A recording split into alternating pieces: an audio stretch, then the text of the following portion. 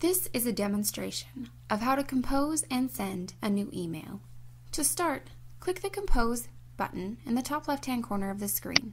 Begin typing an email address in the To field. I'll be sending this to Justin Hamburg. As you start typing an email address, you will notice a list of addresses appear. Google stores all Multnomah County email addresses along with any other address that you have corresponded with and recalls them as you type. To autofill this field, I'm going to click on Justin's name.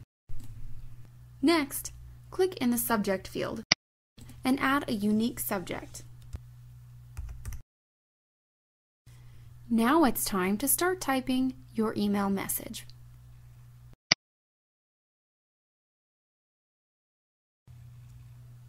As you write your email, the system periodically autosaves. If you close the email before sending, it goes immediately to drafts. When you are finished with your email message, click the red Send button at the top of your screen. The yellow status bar at the top of my screen lets me know my message has been sent. Also, if I click on the Sent Mail link on the left-hand side,